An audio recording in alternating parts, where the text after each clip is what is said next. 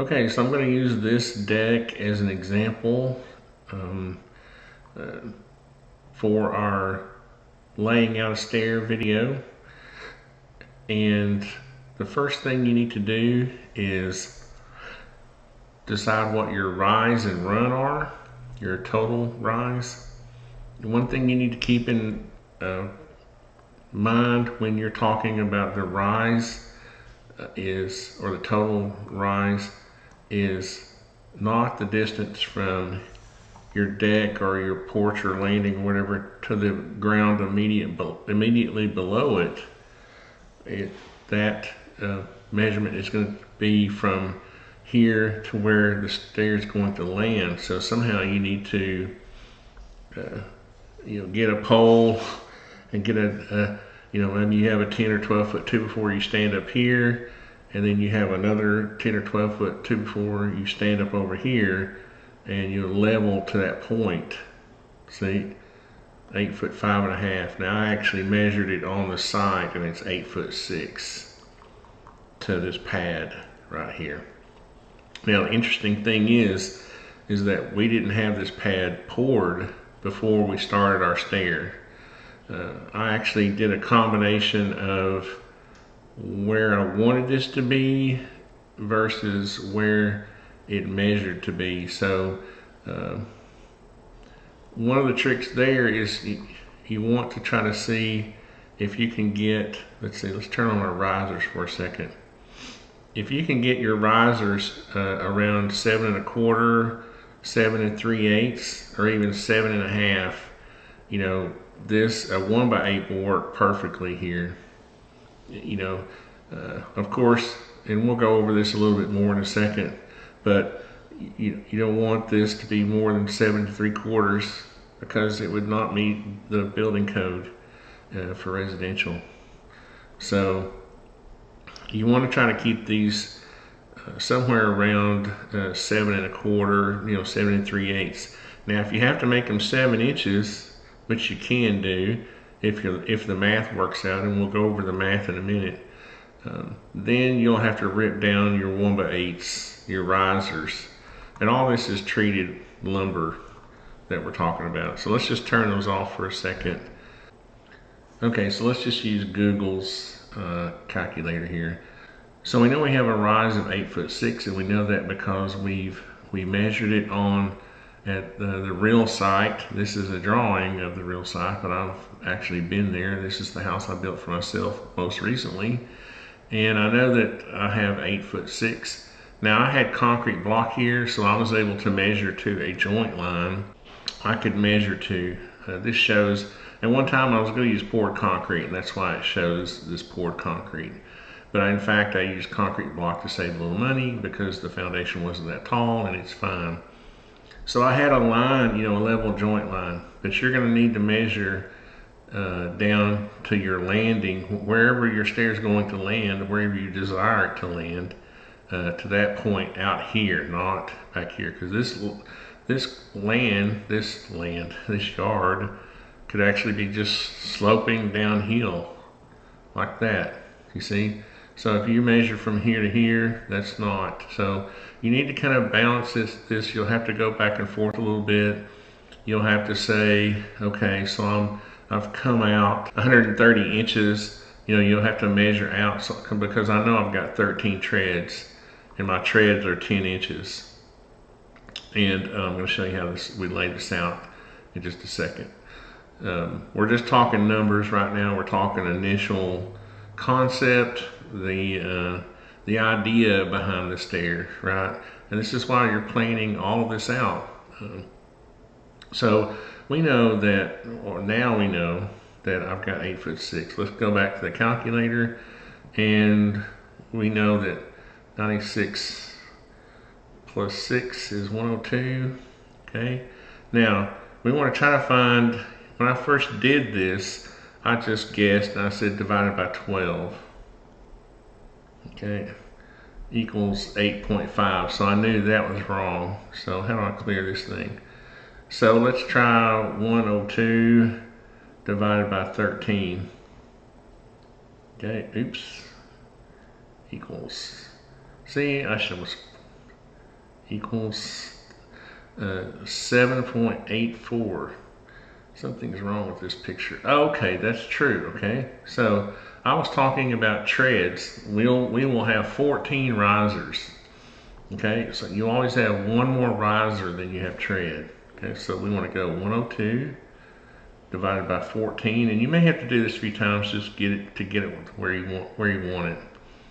So 7.28 is a good number. That's close. It's really close to 7 and a quarter. And what it literally turns out to be is closer to 5/16. So let's clear this. Let's divide 5 by 12. Let's see. I'm sorry. 5 divided by 16. Yeah, 0.31. So in all practicality, we don't. We're not going to use a number on our tape measure that doesn't exist. So we're going to use 7 5/16 for our riser, and I believe that's what these are. 7 1/4. I ended up actually literally, if you'll watch the video, which is the next lesson, you'll see that I added a 1/16 of an inch to this, and that's how I got from 8'5". You'll notice that's 8'5.5". That's how I got to 8'6", because I have 13 risers, and I added, that's 13/16. So basically I added almost an inch to my rise, but I didn't have the pad poured down here yet, so I could adjust it. So what I did was I cut a stringer and I placed it here, and we propped it up with a 4x4 laying flat, and then we poured the pad underneath it. So it was kind of a customization for the pad height. All that said, this is how I would start off from scratch. I guess I'll have enough room. I'd start myself here. I'd come out 10 inches, 10, and I would go down 7. I'm just going to make it a quarter because that's what I've got now. You really want to put this in a CAD program or draw it to scale on paper. Okay, so what I did there was I just copied my riser and my tread. I'm just going to select that, and I copied it, bam, and then brought it down, and I'm going to say times 12, because I've already got one, so I don't need another one. Okay, so that's basically how I would get the shape of my stringer in my drawing. And then what we would do is, we know our 2x12s are 11 1/4 wide, so we would make them 11.25, and then you would bring this line down here to there, bring this one down here somewhere, and then bring this one back, and then you can delete these little extra pieces here, extra lines. So that's the shape of our stringer, and then we would just bring it out 1.5, and that's our stringer. That's our rough initial stringer design. Now what you're going to do is at the top here, just go back to here, I'll show you this, and we'll talk about attachment methods in a minute. But let's turn that riser layer back on. So you can imagine you're going to come up through here and add 3/4 of an inch thickness of 1x8 to each of these, right? So, excuse me. So that makes, as you do that, and this takes a little while to get into your noggin, you're adding that to each one, but you're not going to add it up here. Now, if we were framing a house, we would be adding it here later as like a trim board. But on a deck, you're not going to add anything here. So what you have to do is you have to take that 3/4 off the back, 9 1/4. Okay? So what you're going to do is when you're laying out your stringer, and you'll see this in the next video, lesson number 2, you'll take your pencil And scribe your line here, and then you'll just cut that part off. See? Right. And then that'll give you 9 1/4 on the top. You don't take it off any of the others because you're going to be adding it to them after you get your 3 stringers installed. Now, the next tip or secret here is that you're also going to be adding an inch. If you use 5/4 treads, there's your treads, you're going to be adding 2 treated deck boards. They're 5/4 by 6 to make your tread, right? Now, when you do that, you're going to have an extra inch of height, okay? So the way you maintain that 7 1/4 is you will cut an inch off the bottom, okay? And again, you'll see this when you in the video, when you see me actually do it in real life. So what you're going to do is you're going to come up an inch and cut this off. Pretend like we're cutting it off. Okay. Delete that. And the reason I've seen some people, and I'm not making fun of them, but I've seen them make the mistake of taking it off here instead of the bottom. You don't want to do that because you want to maintain this height, okay? Because it's the same concept as you're adding all those riser boards to each one. You're also going to add an inch to each of these, okay? Inch here, inch here, inch here, inch here. So these are all relative dimensions, right? If you add an inch worth of flooring or steps, treads here, you're also going to be adding it up here, okay? So that's why you take it off the bottom, not the top, okay?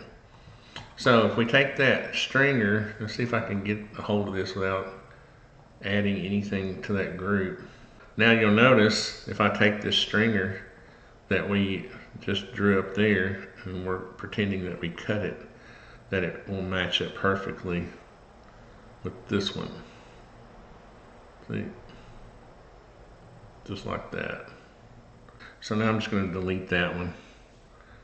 And we're going to talk about attachment method here for a second. Let's turn our treads and risers off again. These are a Simpson angle bracket. You can get them at 2 and 3 inches. They've got all kinds of sizes. This is the best way to attach your stringers. This is not the exact bracket. This is just one that I drew quickly just to show you. But you don't want to try to toenail or screw these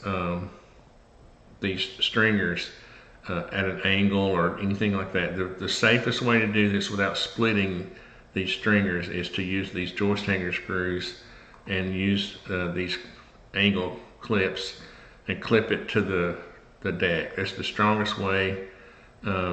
If you start toenailing at an angle or screwing at an angle, you run the risk of splitting this.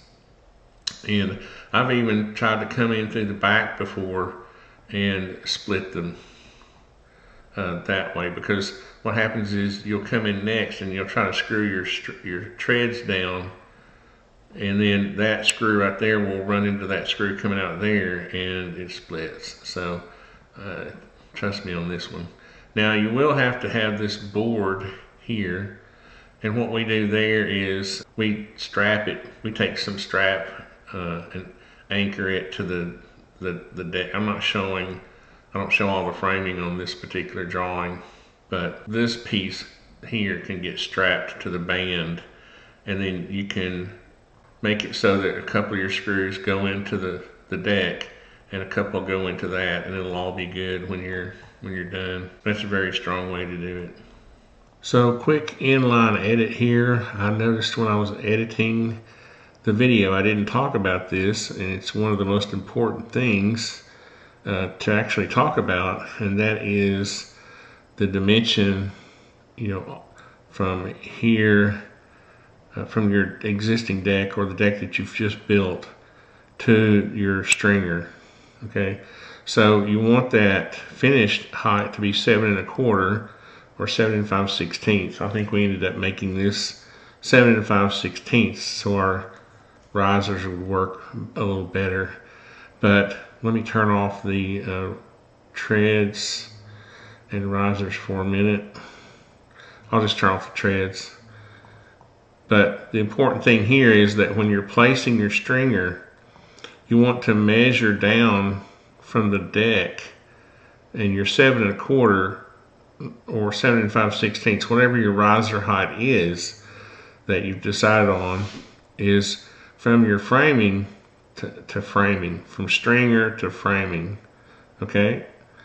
So that when you add your tread back on, it is then 7 1/4 from the deck down to your tread, okay? So the code only allows a 3/8 of an inch variation. Well, I like mine to be perfect, okay? I don't like there to be a difference between this from the deck. I don't like there to be a difference between the riser, the top riser, which is from your new stringer to the top of the deck, and down here, okay? So this is very important. If the building inspector comes out and he's measuring this top and bottom riser, that's typically where he will find the variation. You're not going to find the variation in the field, you know, when you're measuring every one of these, because you cut them all the same. Where you're going to find the variation is in the top between the deck and where you placed the stringer at 8 1/4, and then you put an inch on top of that to make it 7 1/4. Okay, so that's just a quick edit because that will be on the exam, and it's very important. The placement of this stringer is very important, okay? And that's actually why I use these clips, these metal angle clips, is because I can make very fine measurements. I can make very fine marks here, get these stringers in perfect location, and then I can use screws that are easier to place, you know, easier to get in the excuse me, the correct location than trying to toenail these things. And down here, you basically you can take some clip angles if you've got an existing landing concrete pad down here and clip it. But what we did was we temporarily propped this up and we poured the slab underneath it. And typically when you do that, you don't have to really secure those because you've got your risers and your treads securing everything. If you've got any questions, send me an email at tony@artisantony.com. I don't have the email set up yet for the Artisan School of Construction. That'll be coming soon. You can always send me an email to tony@artisantony.com. We will talk about handrails and things like that in the future. The handrails are, you know, there's a million different ways to do handrails, and I wasn't going to go over that in this section. This little class was just talking about the stringers, which seem to give most people that seems to be the problem most people run into. After you get to this point, the handrail seems to be easy.